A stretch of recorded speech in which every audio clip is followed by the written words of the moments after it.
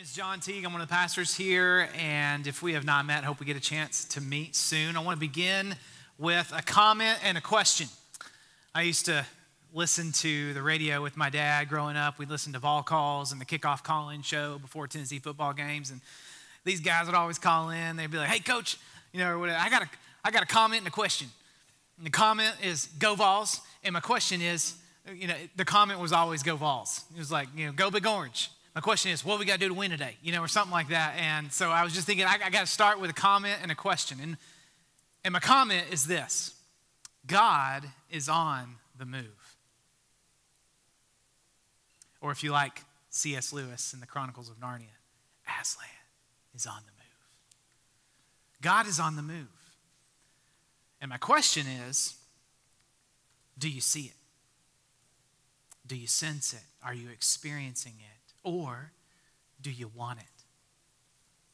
I say that God is on the move because last Sunday, through nothing other than the movement of the Holy Spirit interrupting our plan, literally interrupting the last song. If you were here last Sunday, the Holy Spirit interrupted us. Chris got up here and we were just invited to leave the comfort of our rows, and dozens of you came forward and you got down on your knees on this hard gymnasium floor and you cried out for your loved ones, your friends, your neighbors, your coworkers, that they would come to know Jesus as the way and the truth and the life. It was a powerful, beautiful moment. Actually, had someone stop me and ask me about it in the community this week, and I was like, "What? How did you know?" Someone posted a picture of it, and they were like, "What was that all about?" I was like, "That was cool. That was God."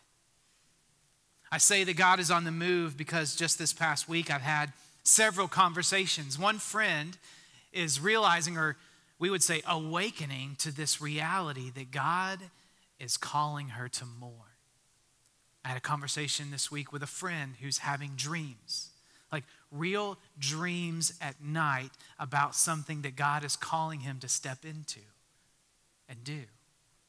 I've had people call me about their kids asking questions about getting baptized. Last Sunday night at the office at our Discover class, we had 21 people there exploring the question, where do I fit in with what God is doing here?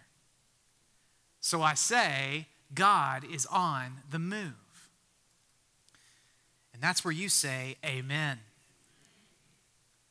Last week, our staff got away for about 28 hours to this short worship and prayer retreat up in Knoxville. And God was speaking to each one of us in some really sweet ways. And as we carved out that time to get away to be with him, he was reminding us that he knows us by name.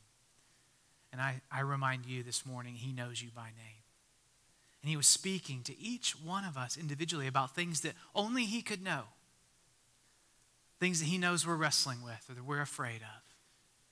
Speaking words that we needed to hear. And I invited a few of you to be praying about that time for the staff as we got away. And one person actually followed up with me while I was there. And it's like, "How's it going?" And I sort of shot up a quick prayer to the Lord. I was like, I don't even know how to respond. What do I say to this person about what it is you're doing? And this verse came into my mind. It's Isaiah 61, verse 11. I'll put it on the screen for you.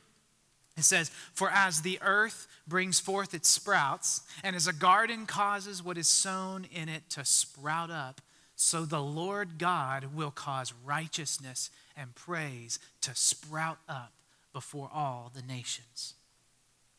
I don't know if I'd ever read that verse.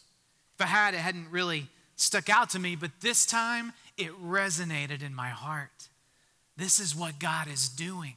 I mean, we see it all around. It's just physically, it's spring. Things are budding. They're coming to life. They're bursting with color and blooms.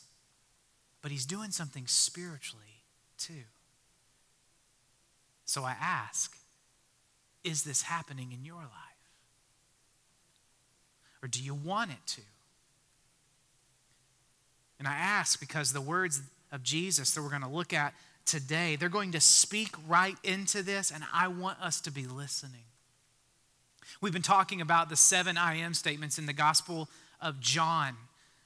Jesus has been revealing his character and his calling and his purpose through these statements. Last week, Chris looked at Jesus' claim to be the way, the truth, the life. And today we're going to continue those themes of truth and life as we look at John chapter 15.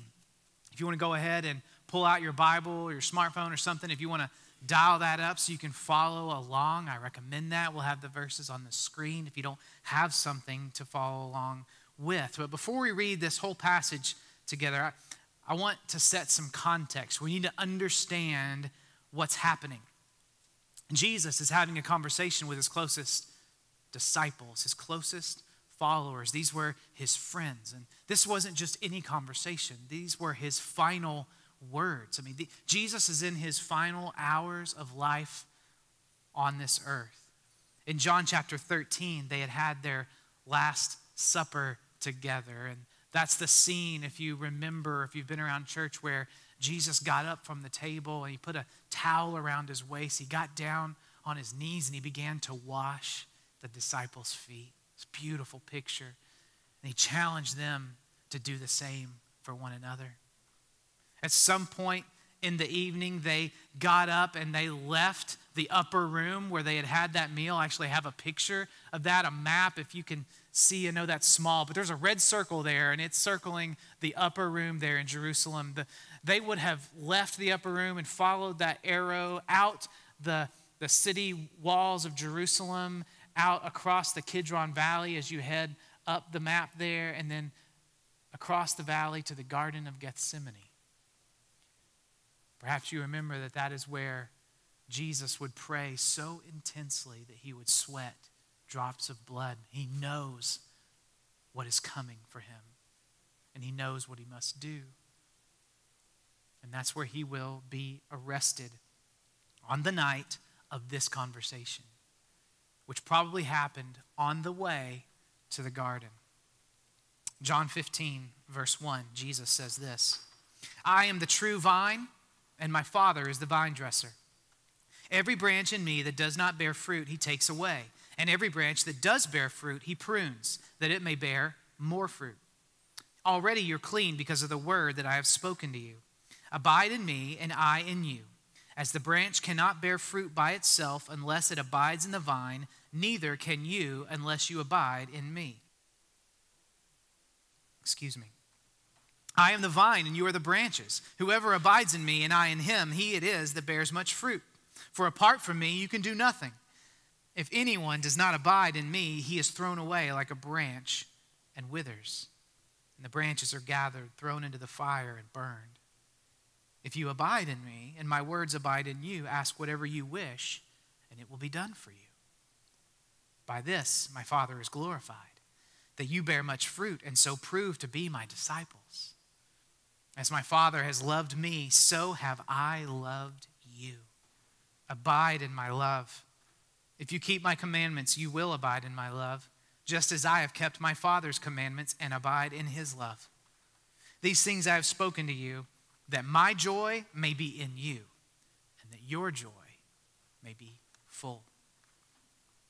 So in this metaphor that Jesus is laying out for his disciples, he's talking about a vineyard and a grapevine, and he's going to identify himself and his Father and his followers. And he starts out by saying, I am the true vine. Now, this would have been a familiar picture for these guys and for most Jews. I mean, we see a lot of agricultural metaphors in the scriptures. It's one of the beautiful ways that God reveals himself and how we relate to him. But this one was especially significant because all throughout the Old Testament, God's chosen people, the nation of Israel, was referred to as a vine.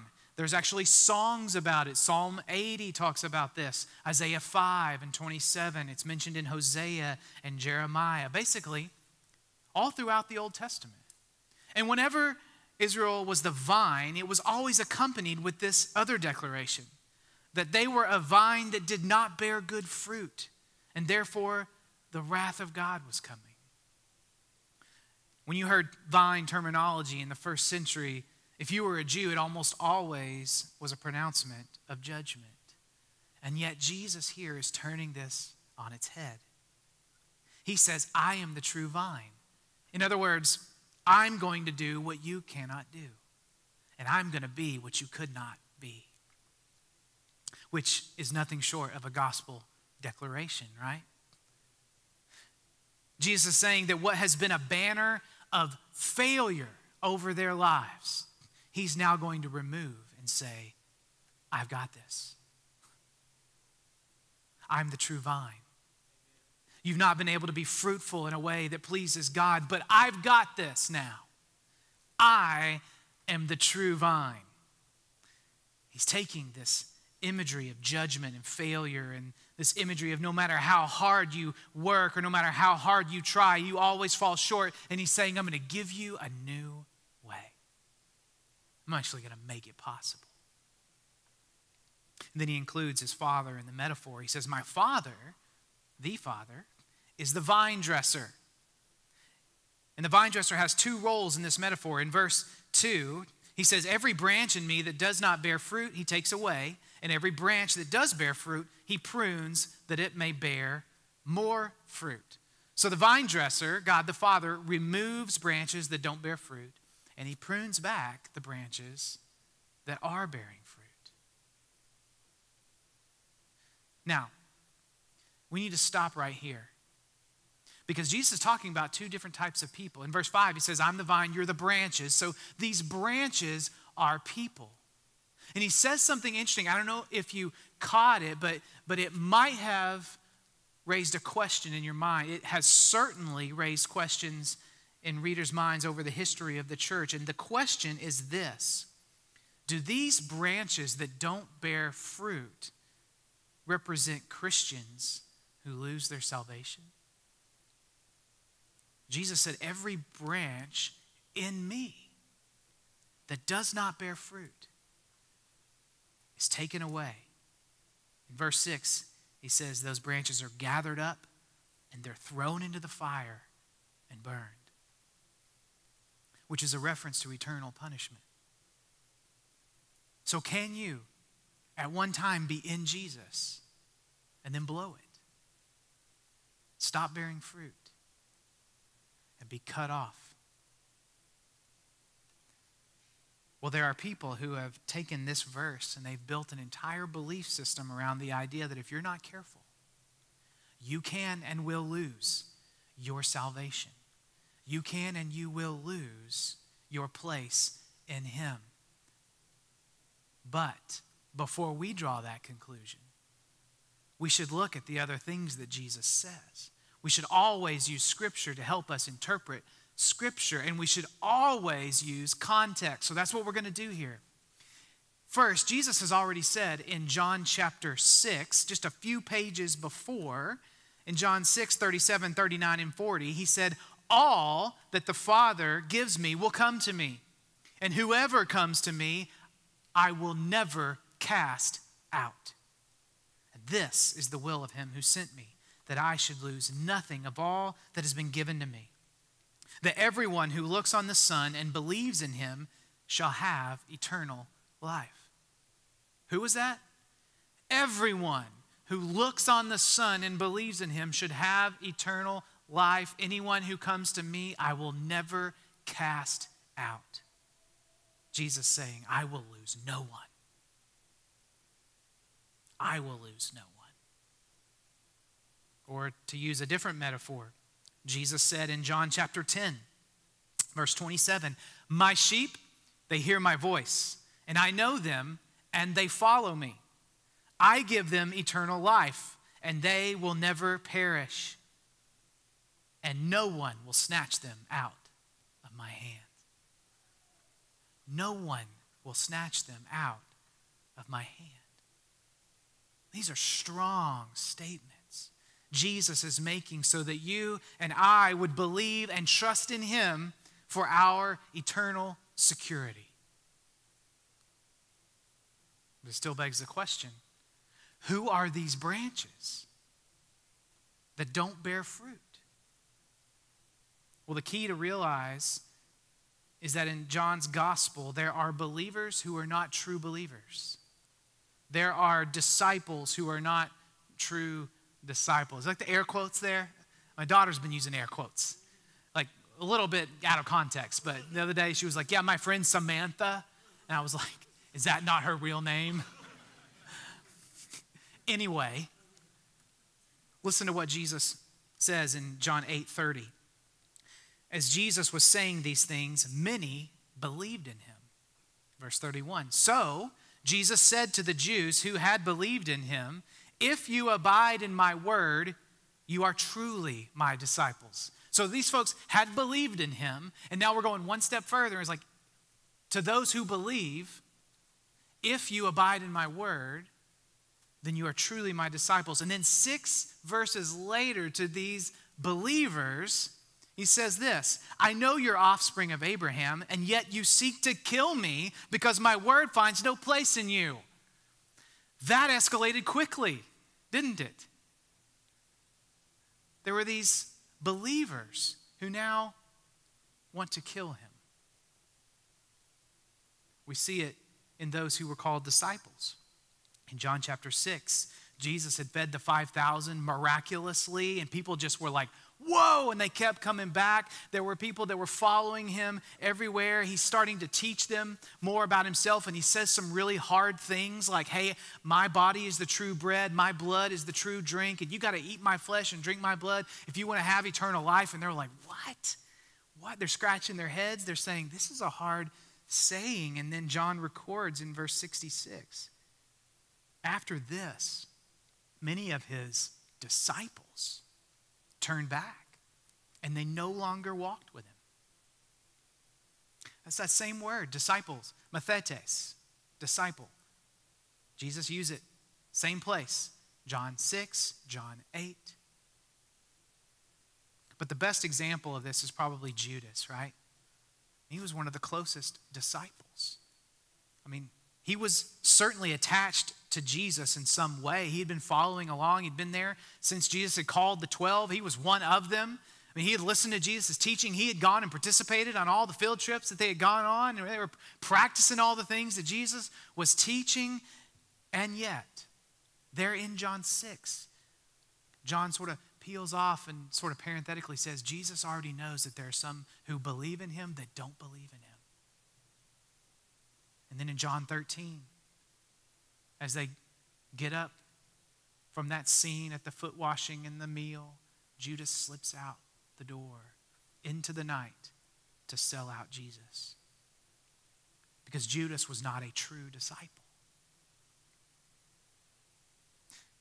So, can a person become a child of God and then be abandoned?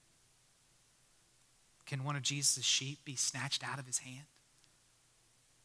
Can a disciple be a true disciple and then not a disciple? Well, from these texts and from the Lord's words, we can say no. The branches that are broken off and later burned are the so-called believers in John 6. They're the false disciples of John 8. They're the Judas of John 13. And here's why I wanted to spend time on that. One, so that we would never fear that we could do anything to jeopardize the salvation that we couldn't do anything to earn. Thank you. That's significant. I felt like more significant than your response was to me. So I'm going to say it again. The reason we would need to look at this is so that we will never fear that we could do anything to put in jeopardy the salvation we did nothing to earn. Yeah. That's the beauty of the gospel. It's the grace of God. We did nothing to earn it. He gives it to us. Why would we think we could then take it and throw it away? Jesus says, no one will snatch them out of my hand. I will lose none of them. But here's the other reason why we need to understand this. Because there are many who will attach themselves to Jesus in some way. Maybe to Jesus, maybe to a church. Maybe they'll publicly acknowledge his name and give him credit for their championship season. You know, maybe they'll come and they'll attend gatherings like this. But they're not truly believers. I had an old pastor of mine would say that, sitting in church doesn't make you a Christian any more than sitting in a garage makes you a car. There's a change of nature that has to happen. There's this thing that has to happen in our hearts by the power and work of the Holy Spirit where we realize, we awaken to the fact that we need a Savior, that we're broken and sinful, and we confess that sin and we trade it in, and instead of our sin, we get Jesus, his righteousness, his death pays the penalty for our sin, and now the Bible says in 2 Corinthians 5:17, we become a new creation. Our nature is changed. But just coming to church won't do that. And it would be the most unloving thing to let anyone have false hope in some religious activity, some attendance of a service here and there, perhaps on Easter, without truly having their hearts transformed. It's not a matter of just verbally attaching yourself to Jesus. It's surrendering your life to him. And that's important. So how do we tell the true believers from the false? Well, Jesus says it in John 15:8. He says, "By this is my Father glorified, that you bear much fruit and so prove to be my disciples." Now, all throughout this passage, in 11 verses, Jesus uses the word abide and fruit. He uses the word abide 10 times. He uses the word fruit 6 times. So I think we can deduce from this that true disciples abide and bear fruit. What does that word abide mean? Because that is not a word we use very often. Well, it's the Greek verb meno. It just means literally to stay, remain. Jesus is inviting these guys to stay. And at this point, there's already one that has left. He's saying, if you stay connected to me, you're going to experience my love. You're going to bear fruit. You're going to prove to be true disciples. You're going to have fullness of joy. But he said in verse 5 that apart from me, you can do nothing. And Jesus knows, as he's talking to these guys, that it's about to get real. It's about to get hard. They're on their way to the garden. They're going to fall asleep when they should have been praying. Jesus is going to get arrested. Peter's going to pull his sword out. He's going to chop a guy's ear off, just sort of out of a gut instinct reaction. And then they're all going to run and hide. And Peter's actually going to deny Jesus 3 times, just like Jesus said he would. Jesus is saying, guys, stay. Remain with me. And he says this in verse 5. He says, stay in me, or abide in me, and I stay in you. I abide in you. Those 3 words, I in him. Beautiful declaration of the gospel. Talking about the living God coming and taking up residence inside of us. The triune God, the Father, the Son, the Holy Spirit, the God of the universe lives inside those who are believers. That's incredible. That's the miracle of the gospel. We are united with him. That's why the Bible over and over and over again says these prepositions like with him and in him. Paul would say in Colossians 1:27, this is a profound mystery of the gospel. Christ in you, the hope of glory. He is in you. And he's going to stay in you. He's going to abide. He's going to dwell in you. And your life is going to bear fruit because of that. I used to tell my students the story about the little boy who heard the pastor talking about how he needed to ask Jesus to come into his heart. And so he went down at the end of the service to speak with the pastor, but he had this kind of grim, like confused look on his face. And the pastor got down and he's like, Are you ready to ask Jesus into your heart? And he says, well, yeah, I really want to, but I'm so little and he's so big. Won't he stick out? And the pastor just said, yes, he will. That's the point. Absolutely, Jesus will stick out all over the place when you ask him to come in to your heart. The fruit that Jesus is talking about here, it's his character.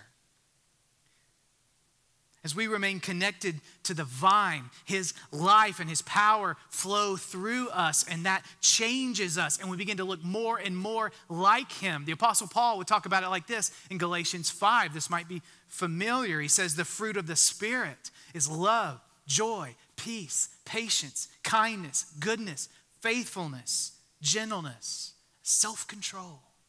Jesus was all of these things perfectly. And as we stay close to him, as we abide in him and his words abide in us, we start to bear that fruit in our lives. So it begs the question, what does abiding look like? Like, how do we do that? And I think the Apostle Paul can actually help us in his letter to the Colossians. In Colossians chapter 1, he's praying for the believers in Christ in Colossae. So they are united with him. These are true believers. They are in Christ. And then he prays this incredible prayer for them that I think really helps us out. Colossians 1, verse 9. He says, and so, from the day that we heard, he's talking about the day they heard about the faith of the Colossians, putting their trust in Jesus, we have not ceased to pray for you, asking that you may be filled with the knowledge of his will in all spiritual wisdom and understanding, so as to walk in a manner worthy of the Lord, fully pleasing to him, bearing fruit in every good work and increasing in the knowledge of God. That's an incredible prayer. Let me illustrate what I think Paul is showing us about how to abide and bear fruit. Paul's praying for these believers, first that they would know God, that they would be filled with the knowledge of his will in all spiritual wisdom and understanding. And as they know that, something's going to happen. They're going to walk in a manner that's worthy of him. They're going to obey him. His words are going to abide, as Jesus would say. And then as they do that, as they say yes to him, what happens? They're going to bear fruit in every good work, which has always been the plan since the very beginning. In Ephesians 2, Paul says, by grace you have been saved through faith. It wasn't anything that you did. But then verse 10 says that we're saved by grace through faith so that we could walk out the good works that God has prepared for us. So as we know about him and we begin to walk this out and say yes to him, we begin to bear fruit. And then Paul says that now we're going to increase, or we're going to grow some more. And now we're going to grow more in our knowledge of him, which is going to lead to more obedience as we trust him in new areas of our lives, like our relationships or our career or the decision-making process for something important in our lives. Perhaps it's our finances, or you fill in the blank. As we continue to grow in our knowledge of his will, we begin to obey in new ways, and that bears new fruit, which means we continue to grow. And as we continue to do this, and as we continue to walk this process out, we get stronger and stronger and stronger, and we begin to look like this old tree.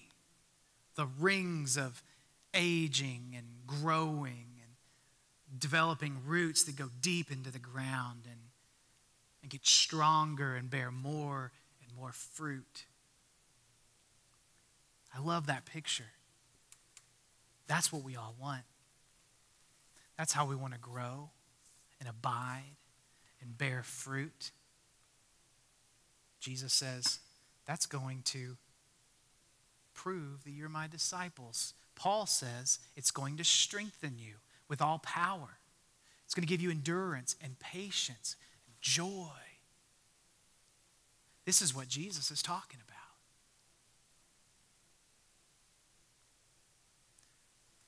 Back to John 15. In verse 8, Jesus says, this is how my Father is glorified.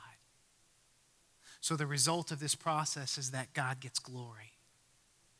And then he says, and you're going to prove that you are my disciples. See, this process right here does not make you a follower, does not make you a disciple. It proves that you are. It proves that you are. And then third, Jesus says that all of this is going to produce the fullness of joy. That's his joy that will be in you. And that's a joy that cannot be stolen by any thief. It cannot be swept away by any storm. It cannot be overcome by any attack. So what? What does this mean for us today? Well, in 2007, Katie and I were invited out to San Francisco with some friends. And while we were out there, we went to the UT Cal game in Berkeley. And then we got to go drive up into wine country, up into Napa and Sonoma. Just beautiful, just rows and rows and rows of these incredible vineyards and these vines and these incredible grapes that they produce up there. And a couple things stuck out to me. One, when you go visit a vineyard and you meet the master vintner or perhaps the owner of the vineyard, they don't take you into an office and give you a presentation about their business and about their vineyard. They bring you out into the rows and they show you the vines and the branches, and they reach in and they pull out the fruit and they show you what has been produced by all their time and their labor and their investment. And they let you taste it. And it's incredible. You know, Jesus says that God is that master vintner. He's the vine dresser. Loves to show off and be proud of his fruit. But you know, those vines and those branches don't just grow wild on their own. That vintner or that vine dresser has been working hard, shaping those things, pruning those things. And this morning I was thinking about that, about this image of God, his pruning work in our lives. And we could hear that and just think that God just wants to just go hacking away at our lives because he's frustrated with us, that we're not bearing enough fruit. And so we have this picture in our mind that God's like, ha, ha, ha, ha. But I don't think that's who God is. I think it's way more personal and way more gentle, way more precise, as he takes the little shears and he begins to prune back places in our lives that maybe are starting to grow a little wild or in the wrong direction. And he wants to prune those back so they grow in the right direction and so that they will bear more fruit, and that will bring him glory and prove us to be his disciples. I think it's gentle and kind and loving, not condemning. The second thing I noticed when we were up in wine country was how these vines and these branches were growing on these like cables, these like strings and these stakes, and they needed some kind of trellis. Just like, you know, if you have a vine at home that you grow in your backyard, it needs some kind of trellis to grow on. It needs some kind of structure or framework. And I think that's true of us too, as Jesus talks about abiding in him and walking this out. Like, we need a structure for this. We need a trellis for this. You know, we need to be in relationships that are encouraging us in this, cheering us on in this, challenging us in this. We need environments like this. We need disciplines where we carve away time to listen, to let his word abide in us and sink in and speak into those areas of our lives. We need places where we can practice saying yes to him and kind of fumble along as we do it and watch as his character starts to pop out of our lives. So here's what I want to do in closing. I want to invite you to bow your heads and close your eyes. I want to ask a couple of questions.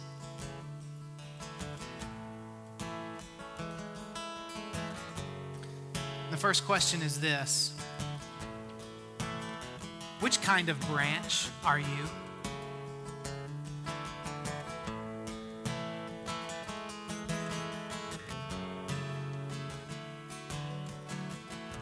If you're here this morning and you feel like the branch that is not bearing fruit because you've never fully surrendered your life to Christ, you've attached yourself to Him or His name or His people sporadically throughout your life, but you haven't put a stake in the ground. You haven't confessed your sin and received the gift of eternal life. Then if you're sensing that this morning, that's evidence of the power of the Holy Spirit bringing you to that knowledge and understanding. And today you say yes. That's your response, to confess your sin and say yes to Jesus and ask Him to be your Savior, your source of life. Or maybe you're a believer. You're a branch that has borne fruit. Maybe you feel like your life, as you look at it, may not really be bearing the fruit. And God's inviting you to abide. He's inviting you to some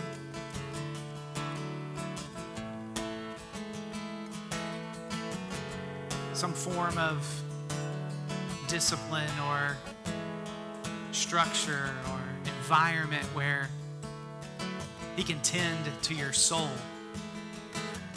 give you the strength and the power to bear fruit for His glory, for your joy. So maybe you just need to ask Him for that.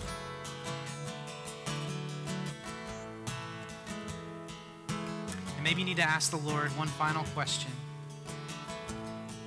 What are you calling me to do to cultivate an environment for more growth?